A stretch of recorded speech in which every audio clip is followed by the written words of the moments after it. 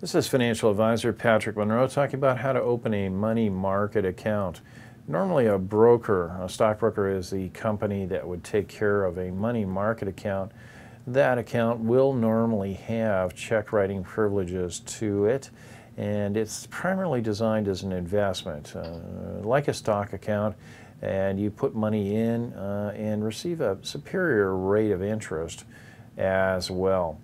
And you can write checks on the money market account if you wish, but more often than not, someone that would have a money market account has a bank account, a checking account, that they would use first for their checking concerns. The money market account is really for cash positions that are different from the brokerage account.